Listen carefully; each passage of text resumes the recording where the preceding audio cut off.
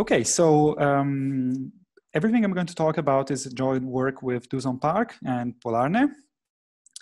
You can read most of the things I'm going to say in our print on the archive. So as Frederic said, I'm going to say something about motives for logarithmic schemes over a field. So first question is why, well, why motives and log schemes together? So why do we want to put these two theories in one? And of course, one lame answer would be, well, because why not?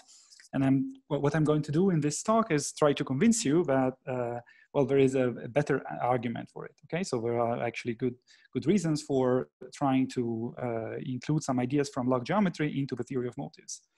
So before that, let me start with a very quick recollection on logarithmic geometry, okay? So this is a very elementary thing, so I apologize to the experts, but the main idea in log geometry is like that we want to have a tool for studying the analog of manifolds with boundary.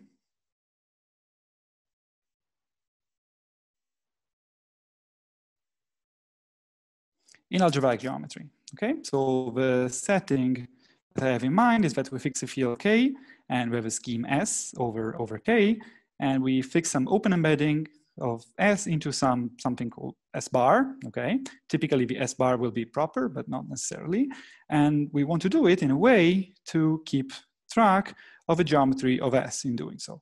So of course, let me discuss this baby example. So one can start with something like C minus 0, so GM, and then put it inside C. That's a perfectly valid partial compactification of C minus 0, so locally. And of course, this is not so great because this changes the homotopy type.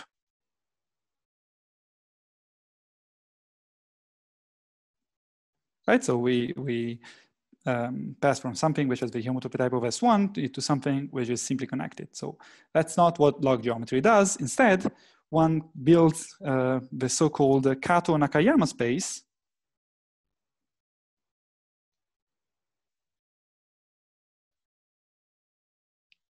So this is the real blow up at 0 in C. So how does it look like? So you start from, as you can see in the picture, you start from like C minus 0, you have your point, and then you attach an S1, okay? Like you do for a blow up. Your exceptional divisor in this setting is gonna be like a circle, okay? So in this way, you get something which is locally like a manifold with boundary, and it doesn't change the homotopy type. So that's more or less the idea we want to use in algebraic geometry as well. So what's the main source of log schemes for us?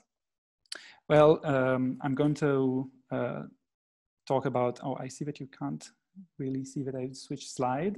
Can you see? Oh, okay, good. So the basic source of log schemes is called SNCD compactifications. So we start from smooth scheme X, and we consider an open embedding into X bar. You can make X bar normal, and in an ideal world, you could make X bar smooth. So for example, if you are over C and if you have resolution of singularities, and you want to make this compactification as nice as possible, and in algebraic geometry, this means that the complement, so this guy here, X bar minus X, is gonna be a divisor, actually a strict normal crossing divisor on X bar, okay? It means that each irreducible component, di of D, so if I write like this, so my D as sum of the components di, then each component di is actually smooth and intersects transversally with the other components. Okay, so in coordinates, let me give this example in a bit more detail.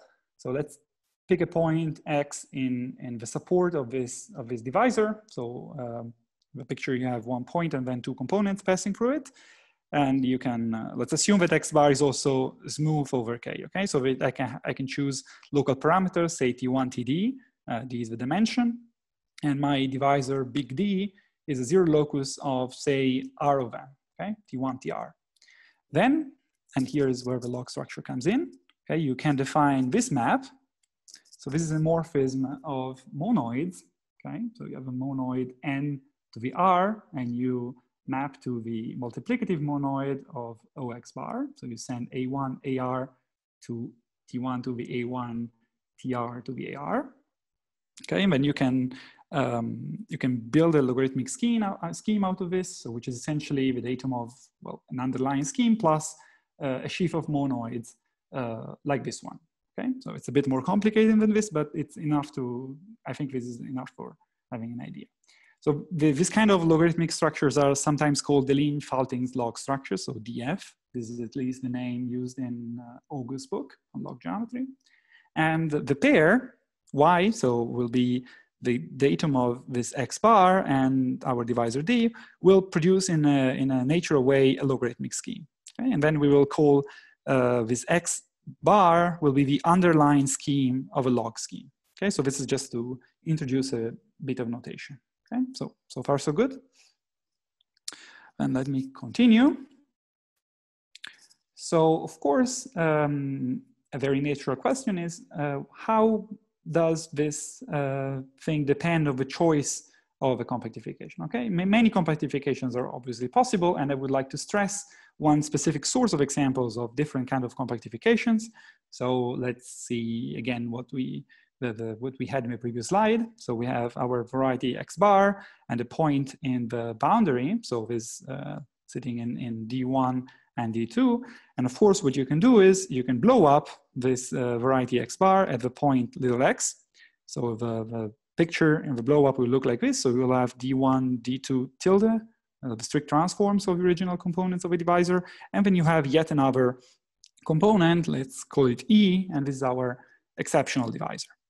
Okay, of course, since X was sitting inside X bar as an open guy, and we are blowing up something away from the boundary, this both Y and Y prime are equally valid compactifications a priori of X, and there is no, well, there's no uniqueness whatsoever here. Okay. On the other hand, let me stress that one very special thing happens if you study this map. So, for example, let's look at the so-called log differential forms. So omega I of Y. So this is the differential forms on X bar. So with logarithmic poles along D. So this is a pretty familiar object. And you can compare it with a pullback map. Like you can pull back log forms along pi. So you have a natural map to this pi lower star of the omega I of a blow up. We have log poles on the total transform, so D tilde plus E. And well, you can show that this map is actually an isomorphism. Okay, so one way to phrase this fact is that on the eyes of log geometry, the map pi is an étale map. So it's something called log étale. So, and then as it usually happens for étale maps, you don't see a difference in the differentials. So maybe what this is suggesting us is that we should not distinguish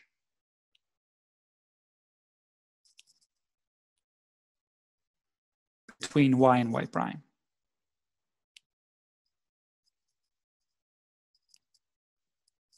And this idea will be used again later in the talk.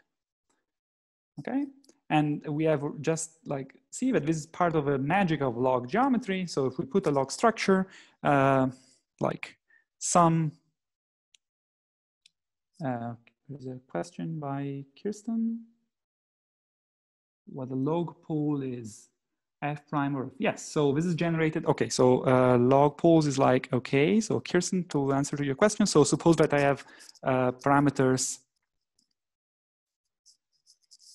say T1, TD, and as in the previous slide, so D is given by, okay, so in the, say just T1, T2, then you have something like D T1 over T1 and D T2 over T2.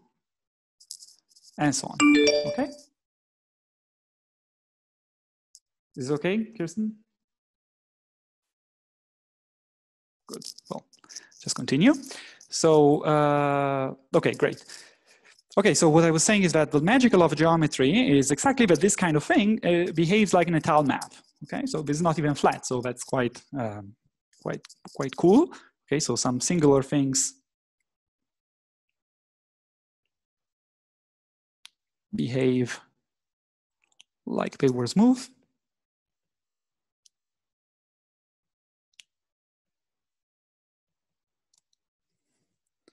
And so on.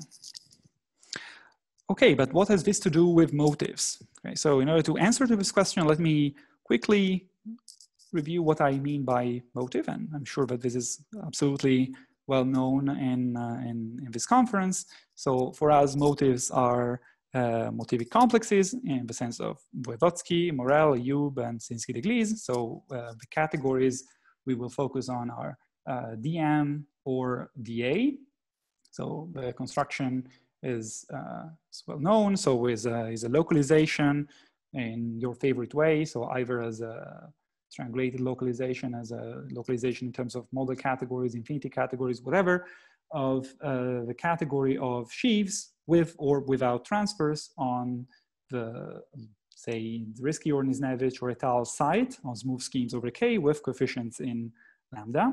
Lambda is some coefficient ring. So what you do is you localize with respect to A1, and according to whether you have transfers or not, then the resulting category will be denoted DA, effective for topology tau, or DM, effective for topology tau. Okay, so for us, the focus in this talk will be on the Nisnevich or the étale side, because something specific happens in the étale setting, and I would like to stress. So of course, the basic input is A1 invariance. Okay, in the localization, we impose that this is satisfied. Okay, and this is great. Yay.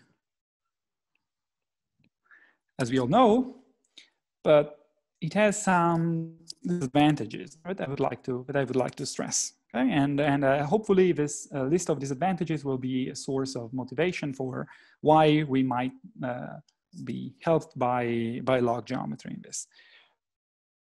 Okay, so that's maybe the motivational part of the talk. So hopefully we'll partially answer to the original question. So of course, the comment is that not every invariant that we care about is insensitive to the affine line. Okay, so I think in the summer school there was already like a comment about this at some point during I think Tabuada's series of lectures, but let me just spell this out. So you have, of course, the first invariant that what you might want to look at is the additive group GA as a sheaf on the big site, and clearly GA is not insensitive to the affine line. I mean, the global sections of GA on A1 is just K of X, and that's clearly not the same as the global sections of GA on spec of K. So that's easy. And then you have all the relatives of GA, right? So all these coherent guys, or things which have a filtration by coherent guys, or graded pieces by coherent guys, better. So omega J, so the differentials over K, or the absolute differentials over Z. And then you have the Ram-Witt version, so Hodge-Witt sheaves, either over K or over Z. And these are all well-known examples of known A1 invariant sheaves.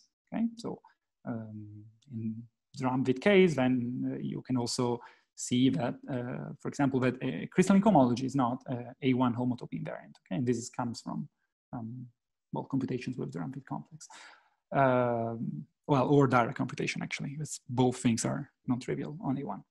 Okay, so let me also stress something very specific about the étale topology. So if you are in positive characteristic, and if you happen to be interested in Z mod P to the R coefficients, then you can look at the Artin-Schreier sequence. So this is the well-known exact sequence in the étale setting. It's not exact in the Nisnevich setting. So this is a very typical étale problem.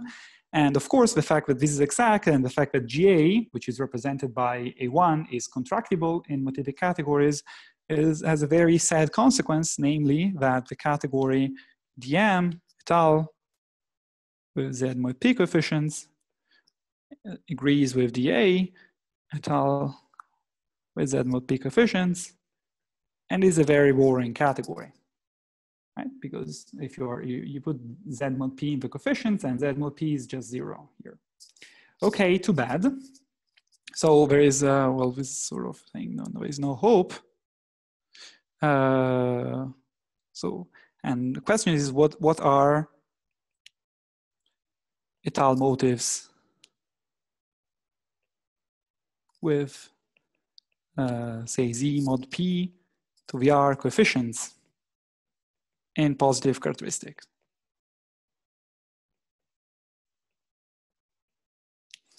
Okay, so of course, you have to figure out something which is not contracting A1, because this would sort of kill everything you're interested in.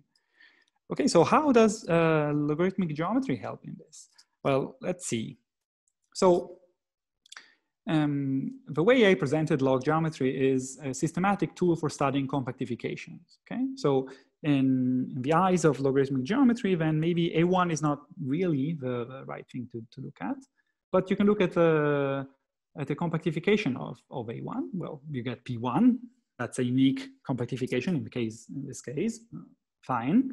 So you have a boundary. Let's call it infinity. And then this gives rise to very simple logarithmic schemes.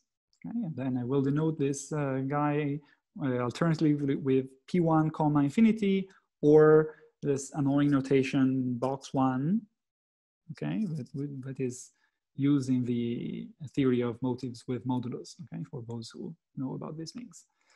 Okay, so the idea is that we could try to use P1 infinity, now seen as a log scheme, instead of A1, to build a meaningful category of motives. Okay, so why is P1 infinity something sort of reasonable to use? Let's look again at the complex realization of this guy. So if you are over the complex numbers, for example, you can look at the Kato-Nakayama space associated to P1 minus infinity. So it looks like this. Okay, so I hope you can see my picture. So you have, of course, the realization of P1. You remove a point at infinity, and you attach an S1. So that's your real blow up. And this has the homotopy type of, well, it's homomorphic to the 0 times 1 times 0, 1 times 0, 1, okay, as a 0, 1 is a closed interval. So, well, this is something that you can use to parameterize homotopies, okay? So the closed interval 0, 1 is as good as the open interval 0, 1 to parameterize homotopies. So it's not such a crazy idea, okay? So what I'm saying is that if you build a reasonable complex realization, then this thing will be contractible, okay? And that's something that we also wanted from A1. And something that you don't have if you, for example, try to contract P1. Okay? Good. So then we have this guy, P1 infinity, is an object in this category here, that I denote log smooth over K. So this is a category of log smooth. Okay, so for the experts, these are fine and saturated log schemes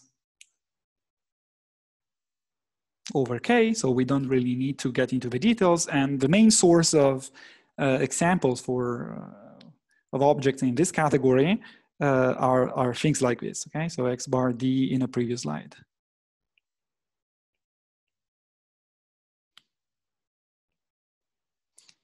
Okay, so and a comment for the experts. So I'm not putting any log structure on the base. So I'm considering K, spec K with trivial log structure. And then, so in some sense, my log structures will be horizontal. Okay, so I will only consider things like compactifications of smooth varieties. So I have an adjunction. Yes. There's just a question about someone asking, is there a book or series of papers that explains the background on log schemes? Yeah, there is. So, of course, there is a book by Arthur August. I think it's Lectures on Logarithmic Geometry. I don't remember the exact title, but yeah. So there is everything you want to know about log geometry, and you never dared asking. Okay. August, lectures on logarithmic algebra. Yes, yes, okay. So I see that the other panelists are providing tons of examples. Yes, okay. So my reference is August's book, of course. Okay. Right. So okay. So let's see. Let's go back to my example. So I have this adjunction, okay, between smooth schemes and log schemes in this setting. So of course you can start from any smooth scheme, and you consider it with a trivial log structure. So you can just see it as a log scheme. It's a harmless operation. Okay. And on the other hand, you can start from a log scheme Y, and you can produce out of it a scheme. How do you do this? Well, essentially you have to, okay, so I think the best way to explain it is keeping this analogy of log schemes as being compactifications of things, okay? So if you imagine that a log scheme is essentially the datum of like a chosen compactification of a scheme, then you could just forget the boundary and you get back a scheme, okay? So that's more or less what you do. So you have to look at the points of your log scheme Y where the log structure is not trivial. So this would be the boundary, okay? So in our previous example is exactly this divisor D that I was drawing, and you take it out, and you get something which is open in Y, and is a log scheme with trivial log structure now, and so it's just a scheme. Okay, so I hope this is clear, but please ask if you need more details about it. But I think it's more or less enough to at least to get an idea of what's going on. Okay, so what I want to do now is to build an analogy between the construction of Voevodsky and the word of log geometry. Okay, so I've already told you what we are going to use as a replacement for the affine line, and also what we are going to use as a replacement for our category of varieties. So will be log smooth schemes instead of smooth schemes. But I still have to say a few more things before being able to talk about motives. So this is my table, okay? So on the left side, I have what happens in the realm of algebraic geometry, and on the right side, I have what happens in the realm of log algebraic geometry. Okay, so first of all, what is our base? Okay, so base will be a field or any reasonable scheme, actually, if you want to do algebraic geometry. And in the log setting, as I said before, we are, at least for now, let's confine ourselves to the case where we have K, again, a field with trivial log structure, okay? Then, so let's just forget about it, okay? So it's just a field. So then, okay, so we have the categories of varieties, and in order to construct a DM, we built a category of finite correspondences, or rather Susan and Voevodsky did. And we are gonna generalize this notion to the notion of log correspondences. So there will be a new category in the picture. So I told you already what's the replacement for A1 as an interval object. So is this guy, P1 pointed at infinity with its natural log structure. And what about the topology? Okay, so for motives, you can use either the Zurich or the Milne-Ramachandran or the étale topology. And in our log setting, we are going to introduce new topologies. So these are called the dividing topologies. Okay, so dividing Milne-Ramachandran or étale or whatever. There will be something also called log étale. Topologies on log schemes. So I need to explain these two parts, okay? So I have to say something about correspondences, and I really need to say something about this, this topology. So let me start from this, okay? First of all, let's start with a quick reminder of an Milne-Ramachandran topology on smooth schemes. So, well, we know what this is. So it's a CD topology.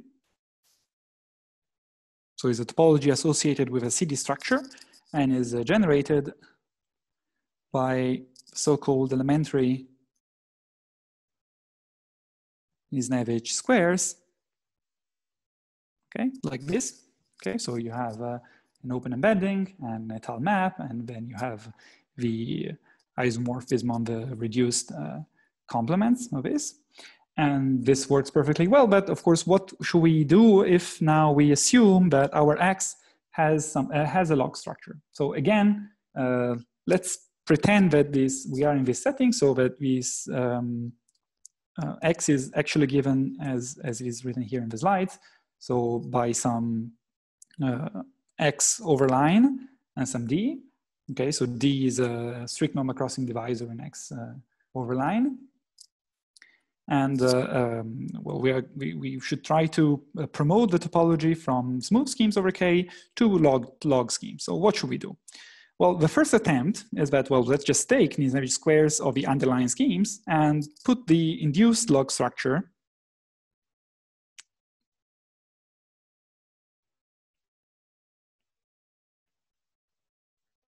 on, say, U and V. Okay, so U and V are just schemes now. They don't have any log structure. We have an open embedding inside X underline, the underlying guy, and an étale map from V to the underlying guy.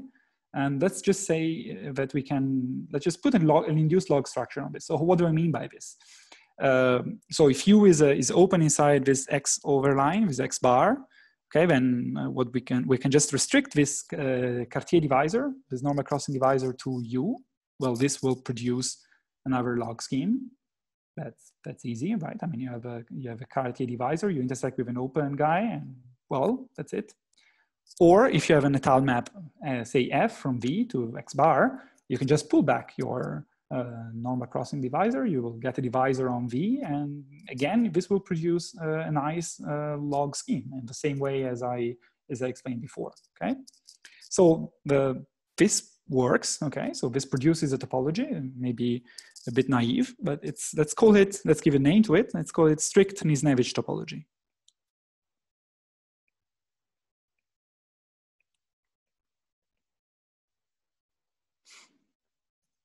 Okay, and of course you can imagine that you can vary this construction a bit. Instead of starting from Misnevich squares, you can start from the Zurich cover, and then you get the strict Zurich topology, and so on. Okay, so that's a perfectly valid topology on log schemes, but it's not quite fine enough, like, for our purposes. Okay, so let's consider again the example that I was stressing at the beginning of my lecture of the change of a compactification. Okay, so suppose that you have that our log scheme is this guy X bar, so is a nice smooth scheme equipped with a divisor, say D1 plus D2, and we pick up a point in the intersection, and we blow up the point. Okay.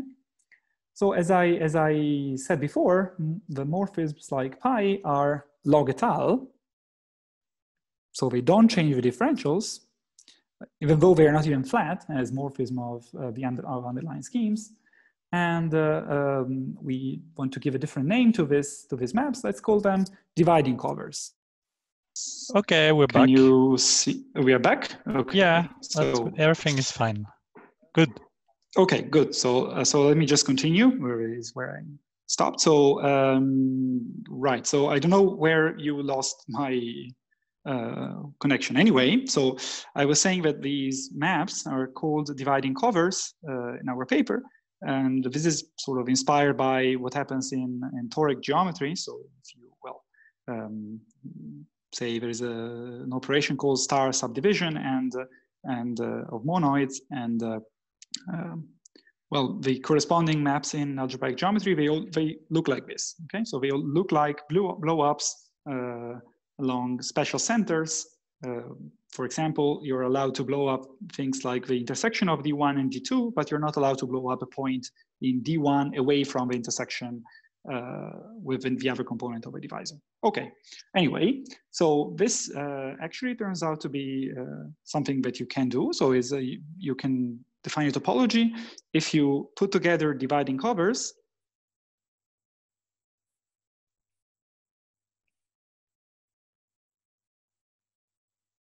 and strict Nisnevich maps.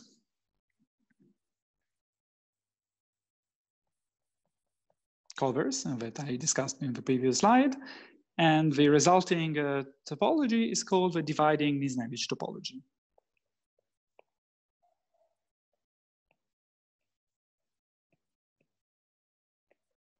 Okay, and let's call it D-Nis and symbols.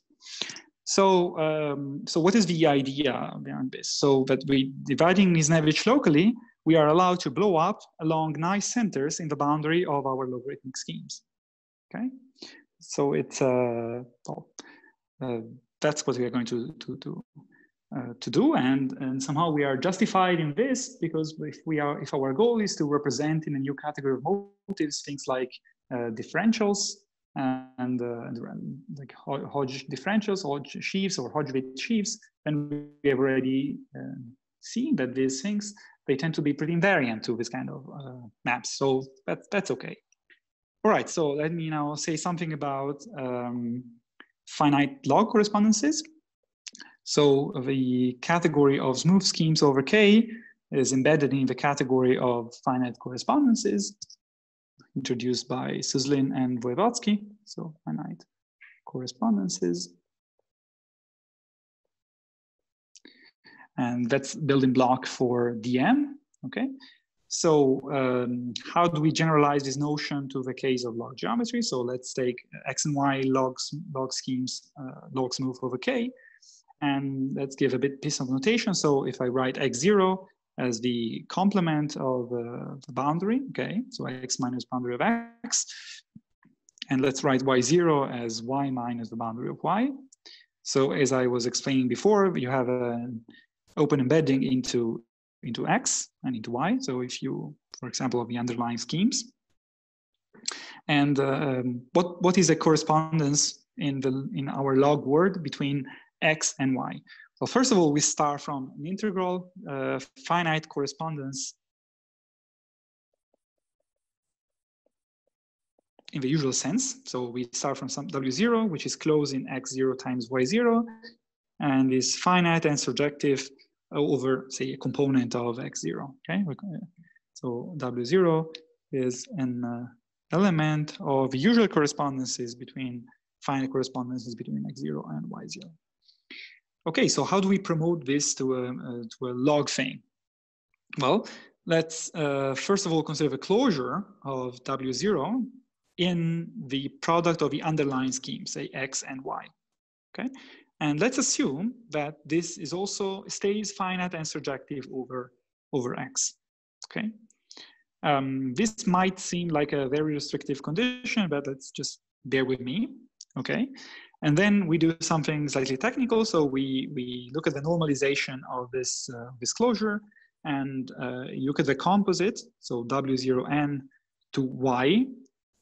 Okay, and we assume that this gives rise to a morphism in the category of log scheme, okay, where we equip w0n with a log structure induced from x. So again, in the baby example where all these log schemes are just schemes equipped with a boundary, like a normal crossing divisor, what we do is if we pull back the divisor from x to this w0n, and then we have a divisor there, we have a divisor on y with a map, and we compare the two divisors, okay? So, and if there is a reasonable compatibility, I mean, I can get into the details if there are questions, otherwise I will just swap this under the carpet, then we say that this is an admissible morphism, okay? And so the upshot is that we can define a subgroup of a group of finite correspondences between x0 and y0. So it's some condition, okay? It's a slightly restrictive condition. Okay, not every correspondence between x0 and y0 extends to a correspondence in our sense between x and y. Okay, but anyway, you can do this, and this produces easily an embedding of a category of log smooth schemes into the category of log correspondences. You can actually show that whatever this thing is, our core, then gives rise to a meaningful category. So you can compose them, okay? And the composition is induced by the composition of the underlying correspondences between the open complements of the boundary. Okay, Federico, I missed Yes. a question about topology. Yeah. So the Yes. question is, does the DNIs, the topology you define, also coming from a CD structure? Yes, yes, absolutely yes. That's a very, yes, that's a fantastic question.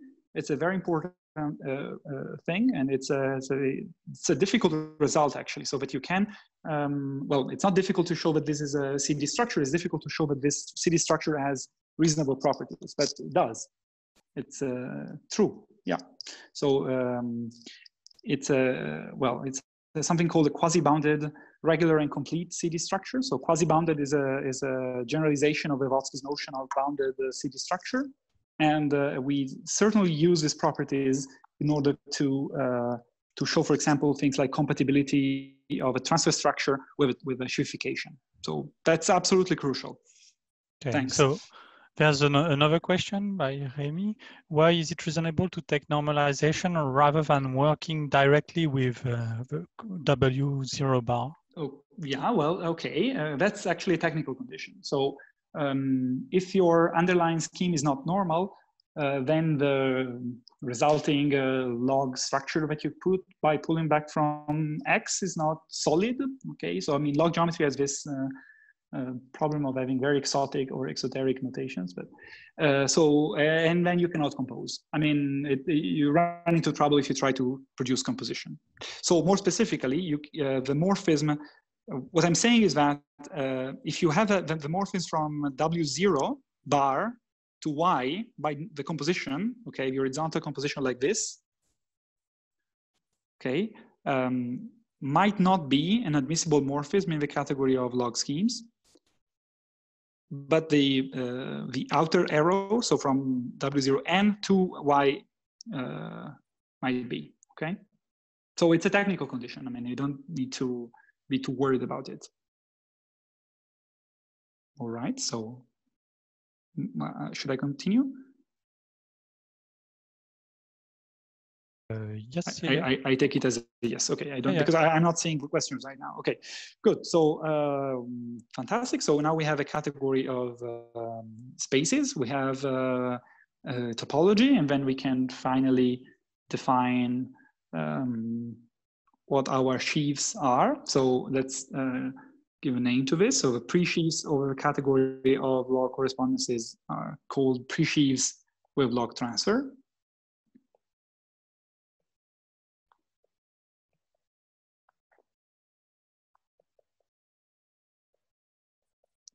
Okay, and thanks to the properties of dividing Misnevich topology, and well, we can prove that sheafification with respect to this topology respects transfers. Okay, so I want to stress that this is actually a difficult theorem. Okay, and in order to maybe explain a bit why this dividing Misnevich topology is quite peculiar, let me look at the representable guy. So Z log transfer of X. Okay, so this is just the Uneda guy. Sorry, I missed a question before. So probably in the previous page, there's a question where is the product the FS product? The product, okay. So here, when I write this product X underline times Y underline, this is actually the product of the underlying schemes. Okay, so I'm not forming the product of log schemes here. I'm just forming the product of usual schemes. Then I build this W0n, and I look at the resulting morphism back to X underline, and I put a log structure on W0n so that the resulting morphism is strict. Okay, so I pull back a log structure on this normalization. Okay, so we can maybe talk about that maybe later. Okay, so if you have further questions. Here's how. Okay. Right, but that's at this point is just a product of schemes. All right, so so what I was saying is that if you look at the Z log transfer of X, so the Uneda guy, this is not a dividing Misnevich sheaf. You can compute the Dini's sheafification of this guy and the sections over say a guy Y, and roughly speaking, this is given by correspondences so W like in X times Y, such that W becomes finite over X after a log blow up. So in some sense, the very restrictive condition that I put on our correspondences, namely the fact that this closure is already finite over X, is softened by the topology, because if we shiftify, then we are sort of allowing things which are not necessarily finite, but they become finite after some blow up, okay? in a very controlled way. Okay, so we also have a theorem that allows us to compute the dividing Misnevich cohomology of a sheaf. Okay, and it's something like this. So it's a colimit of the strict Misnevich cohomology groups. So these are very often just the usual Misnevich cohomology groups. It depends on the sheaf F. Okay, but well, if F sort of comes from algebraic geometry, then this is just the usual Misnevich, essentially the usual Misnevich cohomology. And then you have to take the colimit over this category X smooth div. So this is the category of dividing covers such that the underlying scheme is also smooth. Okay, so it's a fairly reasonable categories, in particular this Y, the underlying schemes of all these Y are smooth, and this theorem, so this is actually a theorem, and this holds under two conditions. So you have a bounded below complex of Misnevich, of dividing Misnevich sheaves, and your scheme X to begin with is in the subcategory that we denote smooth log smooth. Okay, so this means that our schemes, log schemes, such that the underlying scheme is smooth and the boundary is a steric normal crossing divisor. So this is really, these are really guys like XD with X smooth. Okay, so very nice, very simple log smooth schemes. So Federico, there's a question. Yes. Is DNIS subcanonical on the subcategory LSM of K? So no. Meaning without transfers? It's not. No, it's not subcanonical. It's not subcanonical, and that's exactly what the point of my remark one, right? So no, but for the schemes without transfers, for the site without transfers, LSMK or K. For okay, I don't know on the top of my head. I think is not. I can. Yeah, I need to think a bit about this. But I think it's not. Okay. Okay. Okay, so let me continue. So at this point, we have all the ingredients that we need to build our category of motives. So we start from the category. So of course, I will let me just focus on the DM side. I mean, we have also the DA version of the thing. All right, so we start from the category of sheaves with log transfers on log smooth schemes with respect to the dividing Misnevich topology. You have a canonical functor from the old guys, so the usual sheaves with transfers on smooth schemes. So this is the W upper star functor, which is induced by the functor W that I introduced some slides ago from smooth log schemes to usual schemes. Then you can localize with respect to the P1 infinity guy, and the resulting category is what we denote by logDM, effective DDs K with coefficients in lambda. Okay, so you have easily an induced functor from DM, which let's still call it W omega upper star. And yeah, that's it. So that's the category of log motives I was promising you at the beginning of the lecture. Okay, so let me now say something about the properties, and well, you can actually prove something with it. Good. So let me list some of the results. Okay, So as customary, let me denote by m of x the motive of x. Okay, so this will be the image in logDM of the representable guy. Okay, lambda transfer of x if lambda is our ring of coefficients. Okay, so first of all, some easy stuff. So the easy parts are the monoidal structure. This comes as a day convolution product, as it happens for DM, from the product on log schemes. You have Mayer-Vittori squares, and you have invariance under admissible blowups, where the admissible blowups are precisely this. Well, that's actually, we need to work a bit, but this comes from the dividing covers. Okay,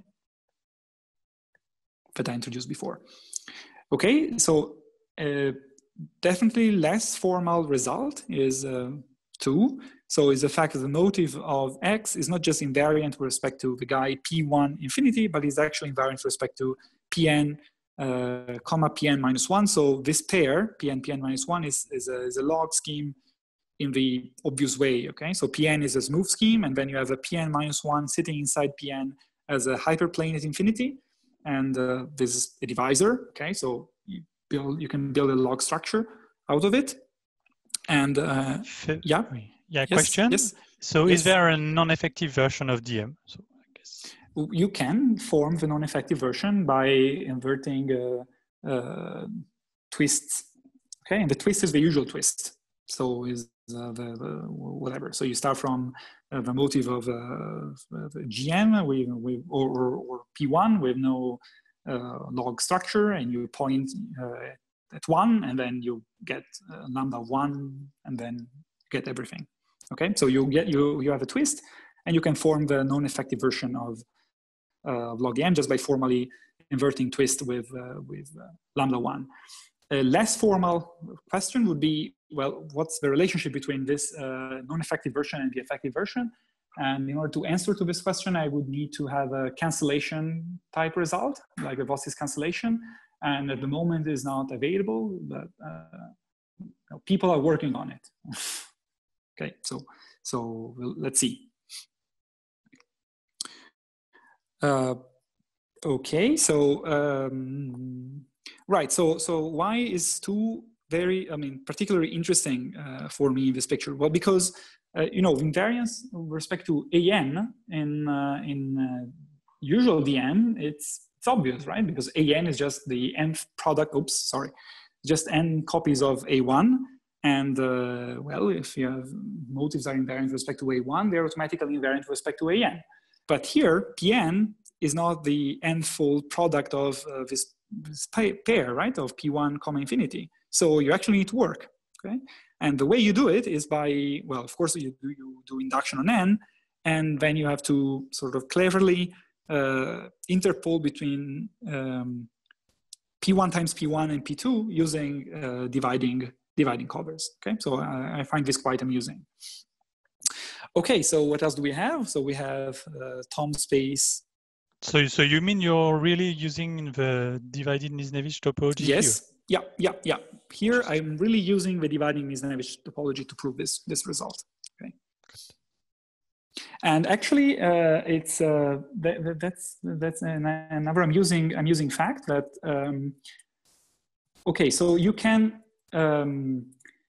you could build the category without imposing dividing invariance. Okay? So you can start just with strict Misnevich topology, but then instead of inverting just P1 infinity, you can invert all the Pn minus 1 guys. Okay, and then you can ask, well, how far am I from getting my original category logDM? Well, essentially you have it. Okay, so in other words, if you have Pn minus 1 invariance for all n, then you can show that you have dividing invariance. So you have invariance under dividing covers. And on the other hand, if you have dividing covers plus P1 infinity invariance, then you get the invariance for Pn minus 1. So there is in our paper, we put somewhere a table with the implications of a different set of axioms that you can use to build this, to build logDM. Okay, so what else? So we have, so Tom space isomorphisms and a version of Gisin sequences. And these are not quite as you might expect, but I don't think I have time for explaining this in details. I mean, I can answer 2 questions later. But let me first discuss the comparison with Voevodsky's category of motives, okay? So for this, I need to assume that K has resolution of singularities, okay?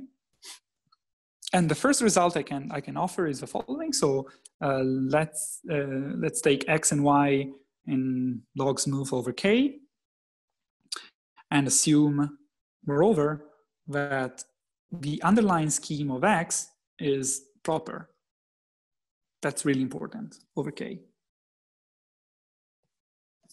Okay. And then I can look at the hom in logDM between M of Y and M of X, and the same thing in DM with the open complements of a log structure, and turns out that this is an isomorphism. Okay? As long as here you put these, and these, topology is not irrelevant in this. Okay, so a consequence of this is that you can study this adjunction between logDM and DM, and you can prove that this is actually a localization. So the right adjoint is fully faithful, and you can identify the essential image, so the old DM somehow, with the complexes in logDM, such that K is A1 local. So A1 local objects, so A1 with trivial log structure, okay? So A1 local objects in logDM are exactly DM, okay? So this, if you want, these are strictly A1 invariant complexes, okay? Federico, I have a quick question. Yeah, yes, Mark? What does it mean that the X underline is proper? What does that mean? The X underline is just a scheme. X underline means the underlying scheme of a log scheme. Ah, okay. So, and then okay. It looks then like you're getting nothing really different. What's the difference then? You do, because you have something like the motive of A1, for example. That's not trivial. Okay, thank you. So only if you look at maps to something proper, then you get back maps in DM. Okay, but for example, you can look at hom from M of X to, I don't know, omega 1 as a sheaf on the big site, and this would just give you cohomology of omega 1. Okay, omega 1 is not proper. Gotcha. It's like it's not representable by a proper thing. Right. Very good. Thanks. Yeah, sure. But that's actually helpful, Mark, the question, because what if I restrict myself only to the subcategory generated by M of X such that X underline is proper? Okay, then it's true, then you don't get anything new. The category is actually equivalent to DM. Okay, so the difference is really in the known proper stuff. Okay. So if you want, these are two created by M of X, where X underline is proper. So of course, this is suggesting that there is no localization in the usual sense in the category, right? Because otherwise, you could generate everything by the motive of smooth and proper varieties, but that's not the case. Okay. And so either as a A1 local gadgets or as the subcategory generated by motives of proper things. And I also want to stress that this is an Isnevich phenomenon, okay? So if you replace the Isnevich topology, so Dini is here.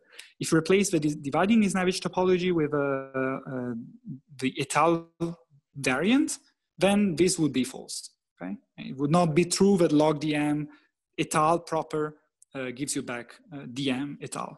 And that's sort of a useful thing because of what I'm going to say next, okay?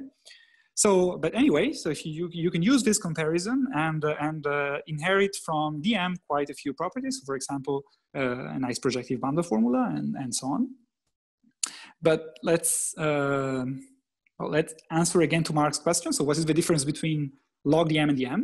Okay, so for example, let's look at the log differentials. So omega j over So these are the sheaf on the big site.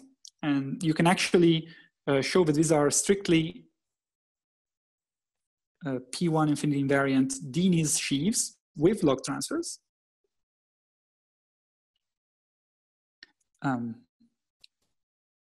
It turns out that the transfer structure is a painful part of the story to deal with these omega i's. Okay, so if you are in characteristic 0, you can use a sort of shortcut. There is a work by Florence Lecomte and Vach, where we invert, we work with rational coefficients, and then they just put the transfer structure on the differentials. Okay, so but we used a different approach because we wanted to keep working integrally. So we followed some work by Andre Casista-Mathieu and Kai Rulling, and well, you can work a bit, and then starting from their results, you can extend the transfer structures on differentials to the log setting. Okay, so that's technical, but you can do it.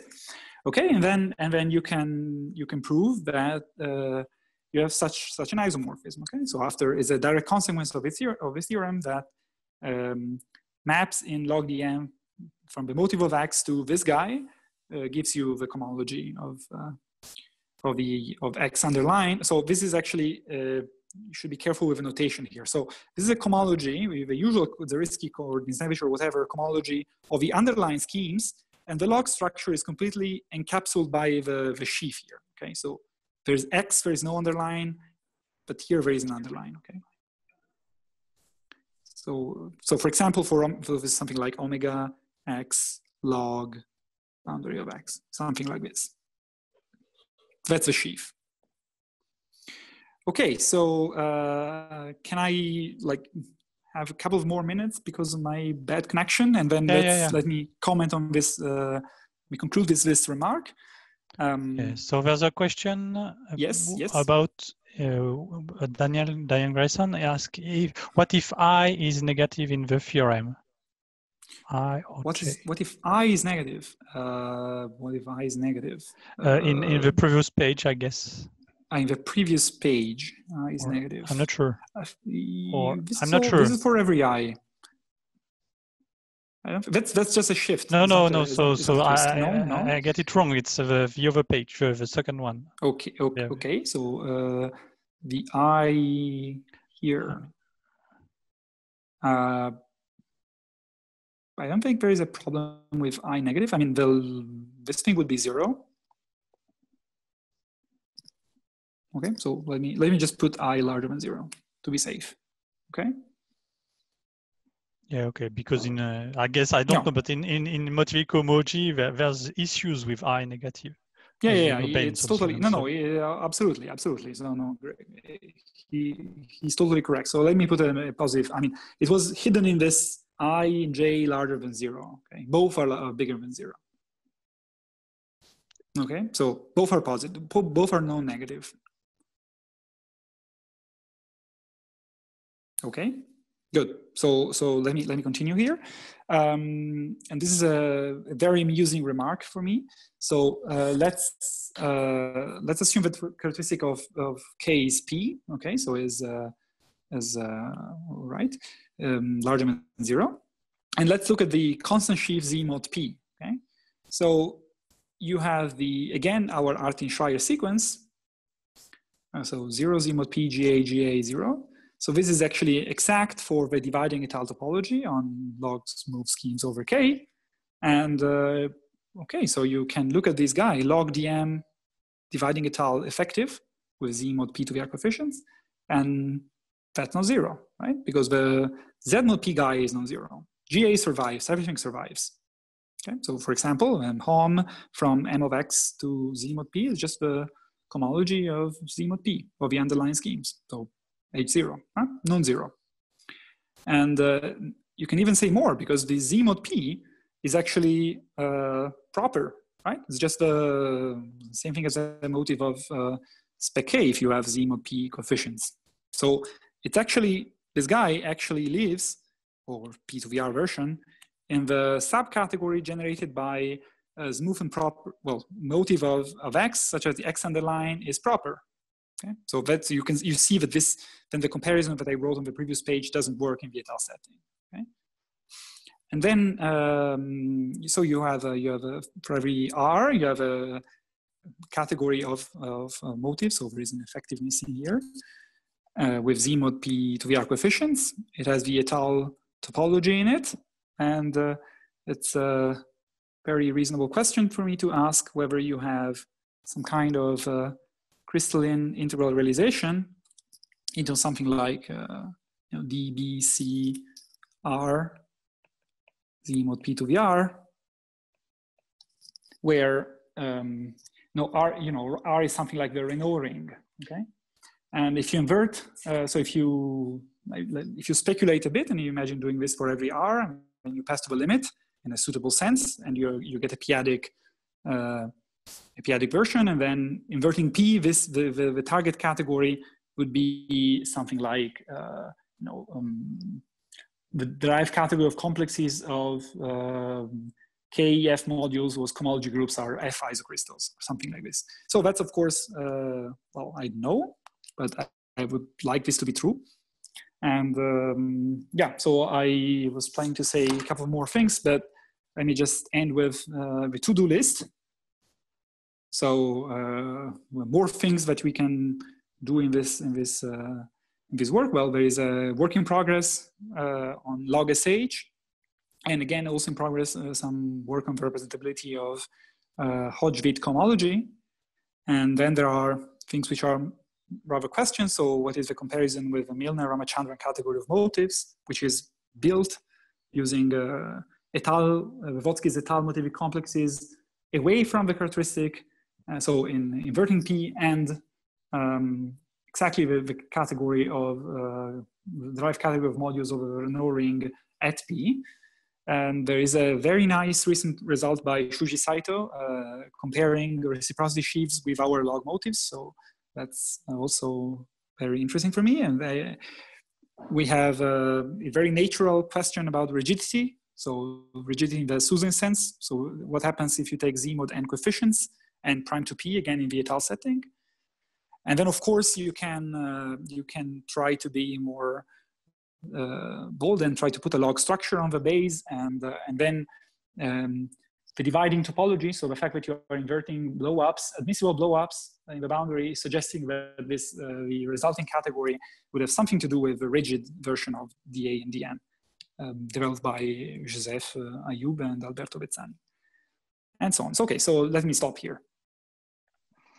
Okay, so let's first thank Federico for the nice talk. And so we have already some questions. So I'm starting with one by an anonymous spectator. What's the difference between logDM and dA? So that's logDM and logDA, you mean? logDM and dA, so that's related to your 0.6, I think. Yeah, so, okay, so I don't know if I understood the question. So you want the relationship between logDM and the usual dA? Yeah, I think, yeah. Okay, okay, well, yeah. No, so not rig dA, sorry. Not rigid. Okay, so rigid dA is something that I would like to understand. I mean, is a reasonable. That's a very reasonable question to rigid dA. But in order to be able to discuss this, we first need to develop logDM over a log point. Okay, and then as I said, so I expect this to be. I expect the two categories to be related exactly because in the dividing setting we are well, we do something that we do in rigid geometry, right? Well, and because we have a close relation. Yeah, so it's something very, very close, right? So that's a very reasonable kind of comparison. But the usual dA, well, I mean, you have to first compare dA with dM, and then there's a comparison between dM and logDM. Yeah, so we have, yeah. Okay, so we have many questions. I think then Mikhail raised his hand, so I'll try to, give him the hand. Yes.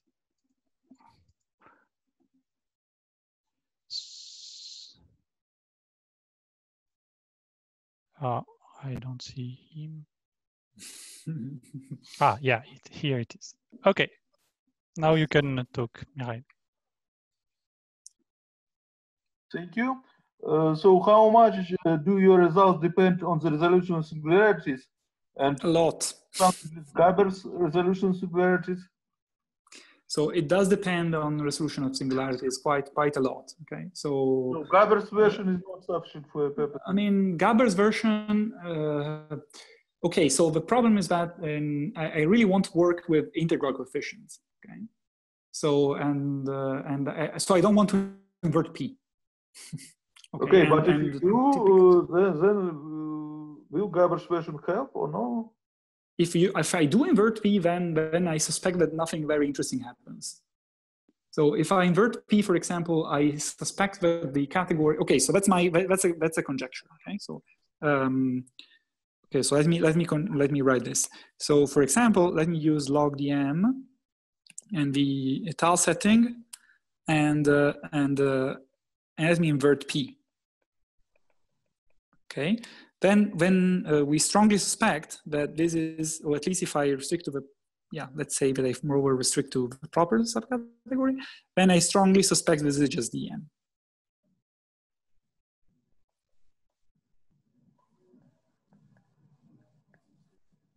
Okay. So the point is that everything DM étale or DM? Étale. I'm working in the étale. I'm étale here. Okay. So well, essentially the point is that, okay, so I all the examples that I know of things which are in logDM, but not in DM, they are all killed by a power of P, okay? So, so if I invert P, then I strongly suspect that I get back DM. So yeah. So that's why I don't want to invert P. But if you want, that's actually a good point, right? Because towards the comparison with Milne-Ramachandran categories, then this would be actually very good, right? It would mean exactly that we are very close to getting a category which is built in a geometric way, and that inverting P gives you the usual motives, étale motives, and then it has new informations exactly at P. Okay, so I'm trying to, so we have questions from many sources, so I'm trying to ask them. So there's, do the dividing topology contain Kummer log étale? If not, why not? Okay, so, okay, so, okay, so first, right. So log étale and first of all, the question about log étale. So proper log étale monomorphisms are precisely the dividing covers. Okay, so log étale maps are in the dividing topology. For Kummer et al., well, why not? Well, essentially because we have another version, which is the log étale version of our category. So in some sense, the Kummer story is really an étale story, okay? And so that's why you don't see this in the dividing Misnevich construction. We do have a Kummer version. You can see the discussion of this in our paper. For example, I formulated the conjecture of like the rigidity version of, so the 0.5 here, so our log version of Gabel's rigidity using the Kummer et al. Side. Okay, so let me specify this. So for example, okay, so the category of sheaves on the small Kummer et al. Side. Okay, K is the field, and then K is also for Kummer. So K et with, say, Z mod n coefficients. This should be compared with logDM et al., say log et al., which includes Kummer et al. Stuff. Okay, Z mod n, okay? So this will be a comparison between the small site and the big site in our setting. This is a conjecture, it's not a theorem. I hope this answers to the question. And so you need finite coefficients for this conjecture? Yeah, that's finite coefficients. That's finite prime. That's prime 2p. That's NP1. Or in general, like finite coefficients prime to the characteristic of K.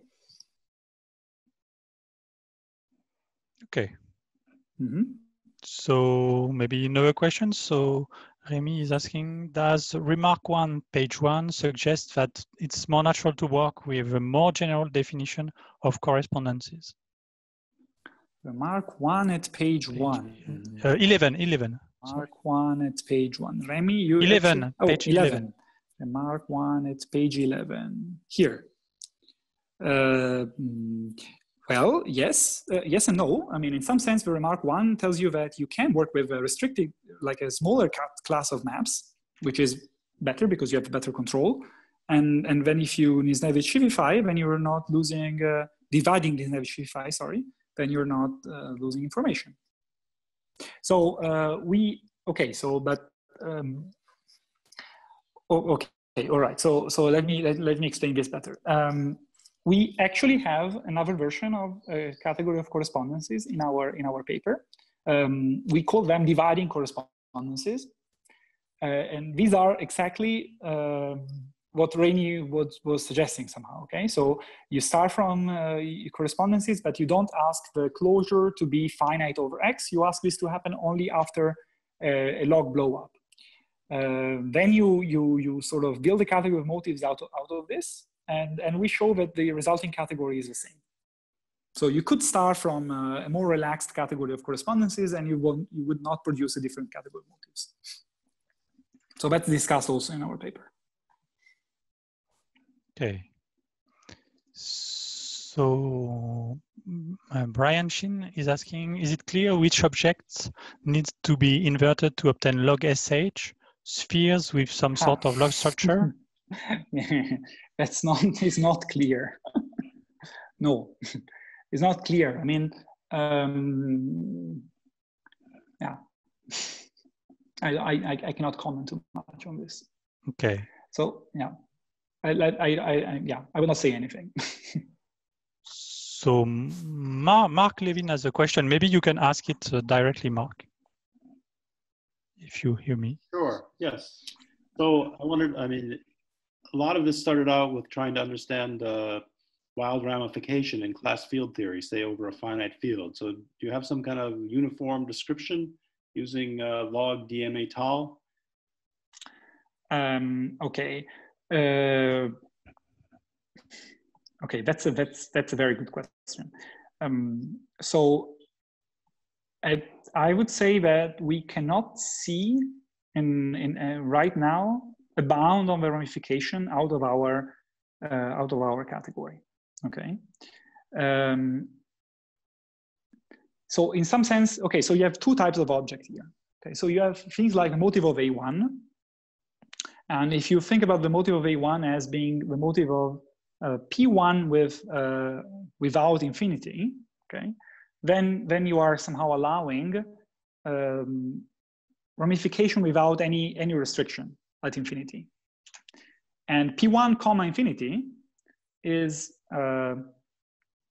sort of corresponds to the tame case, okay, so tame ramification. So in some sense here we see only the two extremes. We see the tame ramification, so with the tame part, and this gives you back DM in some sense. And then we do see the wild part. Okay, so by for example mapping into known proper things, but we cannot quite bound precisely the ramification at the motivic level. So let me write. Okay, let me write a statement. Okay, so here. So let me write the following theorem. Okay, so there exists a fully faithful and exact functor. Let's call it log. So this theorem is due to Shuji. Okay, it's from a category of reciprocity Nisnevich sheaves to sheaves with log transfers. Okay, such that log F is strictly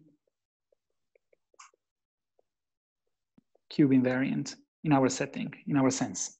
Okay, and the cohomology of any reciprocity sheaf in their sense is hom in logDM.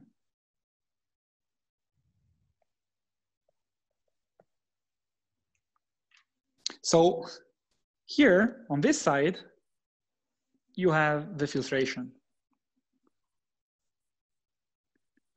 That's sort of what we learned from ramification theory, from the theory of reciprocity sheaves, and so on. Okay, but I don't know what to put here. So I can control the old cohomology of any reciprocity sheaf. Okay. So for example, also of known A1 invariant stuff, that's okay. I mean, they do live in our category, but we cannot write any finite level of ramification filtration here even at the moment. By just sort of adjusting the log structure to take okay, so that's not quite okay. So that's another thing that we are trying to do. So the answer is no if you don't put a log structure on the base. So if you insist on using K with trivial log structure, then it doesn't help adjusting the log structure. It doesn't help. Okay, it's just the category is insensitive to this operation. To, for example, replacing a divisor with a multiple. So you don't get like cycles with modulus then somehow in this category, or do you? Sorry. Well, no. I mean, that's the best thing we can obtain is the formula I wrote here. So, for example, you can write. So if f of x is like so for example, if you can use as f of x the sheaf, the Nisnevich sheaf sending u to h1 étale u q mod z. Okay, that's the dual to the étale fundamental group, which has no bound on the whatever ramification, like wide ramification without any restriction at infinity. Okay, so the cohomology of this guy is can be captured in our category, but you cannot capture something like pi 1 x comma d for this is not this guy. Okay, thanks very much. Yeah, sure. Okay. But on the other hand, if you put some, just one last comment. So if you put a log structure on the base, so if you, instead of using k, you use something like a log point. So k, and then you take, okay, so something like n to k, and then you put a 0 here. Okay, then you can play with a multiplicity. Okay, because you have an extra sort of piece of information that can help you, and that's something that we are trying to understand right now. Oh, nice. Okay, thanks. Okay, next question by Feng Zhu Jin. Is there a cycloclass map with values in the log-étale cohomology? Log-étale, what log-étale motivic cohomology, maybe, I'm not sure. The cohomology that you define by your logDM.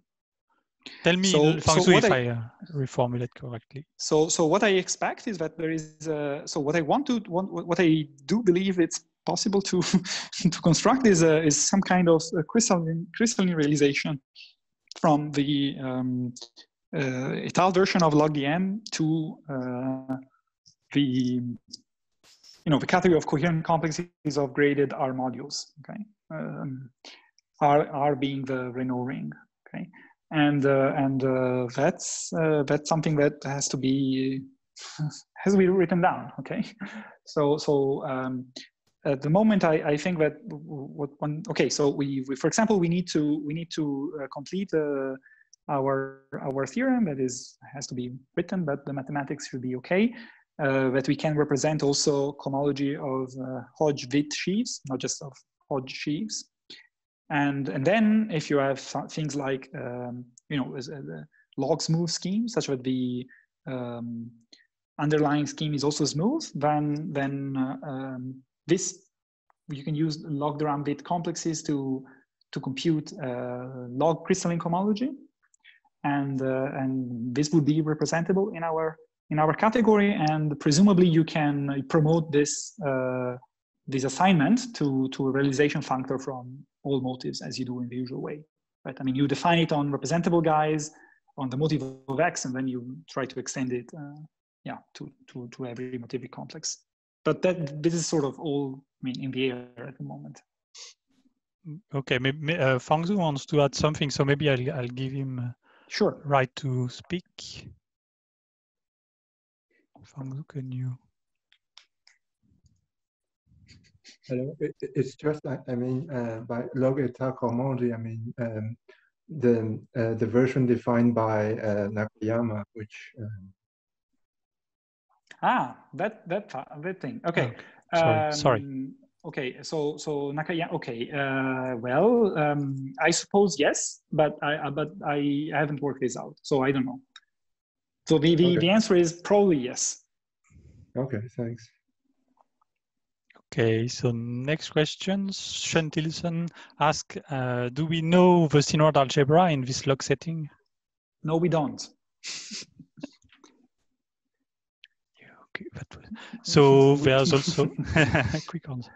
Ola Sande asks, so he says that DM étale effective of a field with finite coefficient is isomorphic to the derived category of Artin motifs, say? Is there something analog for logDM étale? No, but be my guest. You can try. That's all. That's a sensible question. I don't know. Maybe so many Kirsten, questions. Well, yeah, there are many questions. I have also some questions, but okay. Kirsten has a question. Maybe she can ask directly to you. This was related to Brian Shin's question, and I know you said you didn't know what to invert, or maybe you said it wasn't obvious what to invert, but you knew it. But one reason to invert things is for a Tia duality, and you also have this log version of boundary. So the question is there a formula like the dual of M mod its boundary being the Tom class of the negative tangent space? Oh, that's okay. So that's a great question. So I don't know, but what I can offer you is something that I prepared in case I had more time. So let me just move to another page, and I can at least tell you what the Tom motive in our setting is. Okay, so all right. So what we good. That was one of my questions. I can maybe let me start from let's just ignore what I wrote on the top of the slide and just let's look at the Gisin sequence. Okay, so let's just try to understand what the problem is. Okay, so in DM, okay, what you do have is that if you have something like a smooth embedding of say codimension C of say Z inside X, I'm here, okay? So smooth of codimension C. Then the cofiber of the motive of the X minus Z into X is the motive of Z, twist C, shift to C, right? That's the usual Gisin isomorphism, okay? So that's not true in logDM. We don't have such a formula. So why we don't have such a formula? Well, in some sense, the reason is because X minus Z is a bad object. Because X minus Z would be, okay, if we think of our gadgets as being compactifications of schemes, so this X minus Z has to be compactified in a suitable sense, okay? So we need to, in order to get a reasonable formula, we have to replace X minus Z with something which is more reasonable in our setting. So what is it? Well, that's that's the answer. So we replace X minus Z with the following guy. So we look at the blow up of X along Z, and we turn this thing into a log scheme by adding the exceptional divisor as a log structure. So let's suppose that X and Z have trivial log structure here, right? Just put X and Z inside logDM, but no log structure on them, okay? Then we can just produce a new object in which like genuinely lives in our category, that would be this BZX, comma E. That's our, and then our theorem is that the natural isomorphism in logDM is this Gisin map. Okay, so you have the motive of the cone of this natural morphism, so from this guy to X, and this is now equivalent to the Tom motive of the normal bundle of X of Z in X, okay? which you can define, and is in some sense is it's probably what Kirsten was, or something like what Kirsten was asking about. So let me go back to this slide and look at the topological picture. So so you have something like a trivial bundle, and then you have a zero section. And then what we do is we take the blow up of AN at 0. We take the exceptional divisor, and the log Betty realization would be this thing. So some S2n minus 1. Then you have a natural map to AN with trivial log structure. The Betty realization would be a disk. And then the realization of our Tom motive for AN would be this thing. So a disk bundle modulo sphere bundle. Okay, so we do have a theory of Tom spaces in this thing, and but it's a bit tricky, you see, right? So for example, you have a formula like this one. Okay, so the Tom motive of X times A1 is like something like MX1, 2. Kirsten, is this answering in some sense to you? Okay. Yes, I see what you're saying. Okay, great.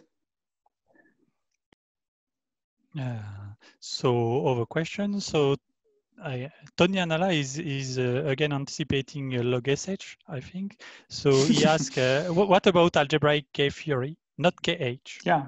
What about algebraic K theory? What about it? So is it representable in log SH? Yeah, that's something that we are trying to understand. Okay, so the real question is, what is K theory for a log scheme? Okay, so you can cook up a definition. I this think definition would not give you. Right. So she defined it, but it's hard to sort of put her definition in our setting. Okay. We hope, so we hope to be able to define a reasonable K theory for logarithmic schemes, and which is maybe a bit more naive version of K theory than what Niziol did, and we expect this to be representable in log SH. Okay, we are working on this right now, so we are working on it. Okay. But the honest answer is, I don't know. Okay. But of course, is a problem that somehow is a question that we ask ourselves, and we don't quite know what to do. So Remy has a question from Dobben de Bruin, a related question to Mark Levin's question. Do the étale fundamental groups, with brackets, in this sense, look more like TEM fundamental groups, or no? Full étale fundamental groups?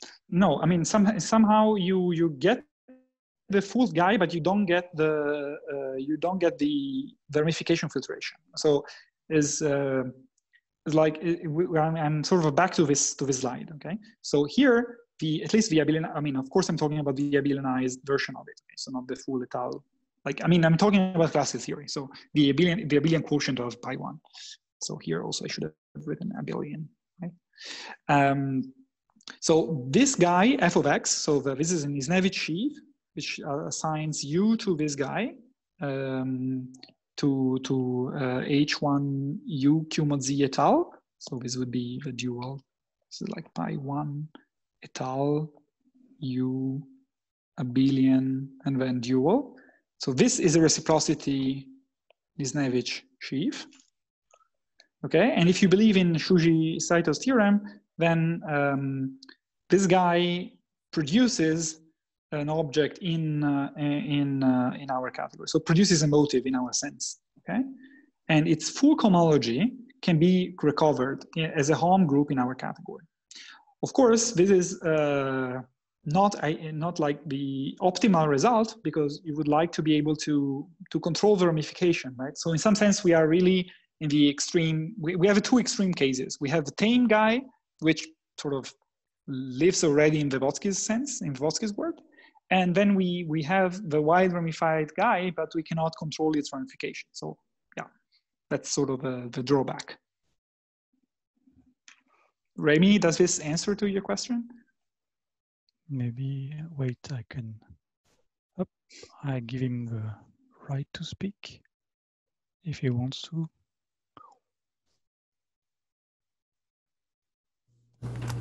Yeah, I was probably asking something more naive, but this is fine. Thanks. Okay, great. Okay, so of course there are so many questions that we can ask because we have a classical setting and what things. So Mikhail Bonarko is asking, do you hope that to obtain some six functors formalism in this log setting? I do, but before that, we need to develop a theory over Bayes. So we need to define say dA over any log scheme. That's difficult. Okay, so and it's also difficult to think about the six-functor formalism because, well, for example, we don't expect to have a localization sequence, right? So sure. Many of the even tools, a kind of modification of this localization. I don't. Well, you need to modify it suitably. Like for example, using like I would say using as input the Gisin isomorphism that I showed before. Yeah. Okay. So yeah, I mean that's of course. I mean it's a reasonable thing, but we well it's not been written down yet. Okay, and we are certainly not working on it right now. But it's of course I would like to have it. I would like to have a full six-functor formalism in this setting. For years to come, then.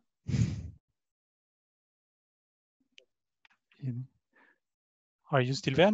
Sorry, Frederic. I said for years to come. I missed your... For years to come. Yeah, for years to come. Yeah, for years to come. Okay, so now maybe I can ask. So one of my questions, just one.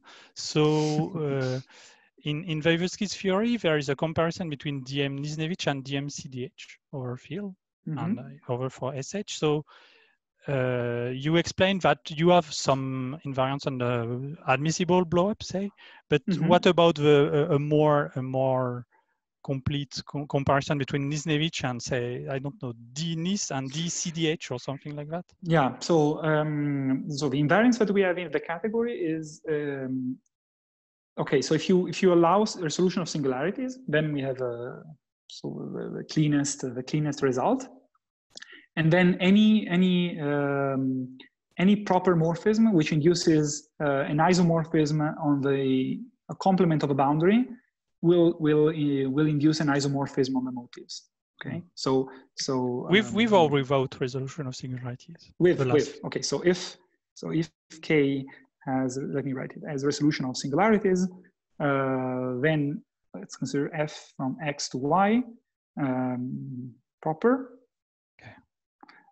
Such that, so X minus the boundary of X is isomorphic to Y minus the boundary of Y, then the motive of X would be isomorphic to the motive of Y.